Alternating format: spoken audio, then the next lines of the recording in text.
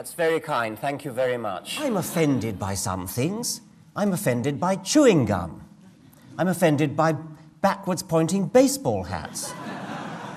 But I don't try to get a version of the blasphemy law passed to prevent people chewing gum or reversing their cap. So what if I'm offended? So what if my feelings are hurt?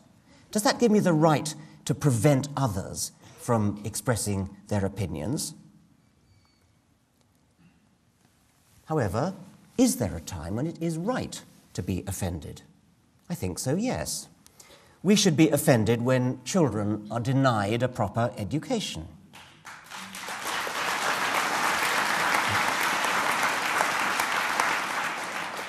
We should be offended when children are told they will spend eternity in hell.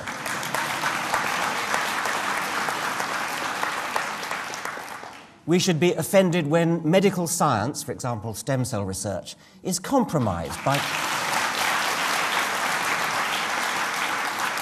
compromised, I should say, by the bigoted opinions of powerful and, above all, well-financed ignoramuses. We should be offended when voodoo of all kinds is given equal weight to science. We should be offended by hymen reconstruction surgery. We should be offended by female circumcision, euphemism for genital mutilation. This picture was taken in Africa, but it happens in Britain. I had a long conversation with a school's inspector from London, and she told me it's common. Girls are typically sent away to stay with an uncle in Bradford. We should be offended by stoning. This young Kurdish woman was stoned to death in a so-called honour killing because she wanted to marry a young man of the wrong religion. I mentioned the novelist Kingsley Amis a moment ago. His son Martin Amis is an equally distinguished novelist. And he made a very important point. Secularism contains no warrant for action. One can afford to be crude about this. When Islamists crash passenger planes into buildings or hack off the heads of hostages, they shout, "God is great."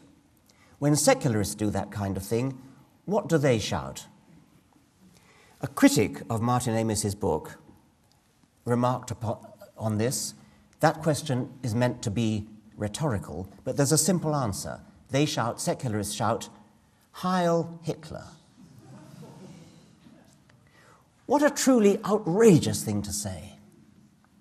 Whether or not Hitler was a Roman Catholic, the evidence is contradictory, he often said he was, nobody could deny that Hitler's soldiers were as Christian as everybody else was in Europe at the time, and that means that most of them were, mostly either Roman Catholic or Lutheran.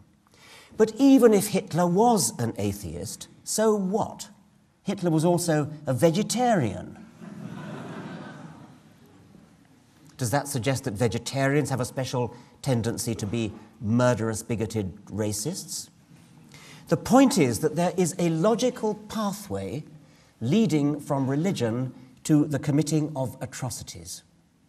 It's perfectly logical. If you believe that your religion is the right one, you believe that your God is the only God, and you believe that your God has ordered you, through a priest or through a holy book, to kill somebody, to blow somebody up, to fly a plane into a skyscraper, then you are doing a righteous act. You're a good person. You're following your religious morality. There is no such logical pathway leading from atheism or secularism to any such atrocious act. It just doesn't follow.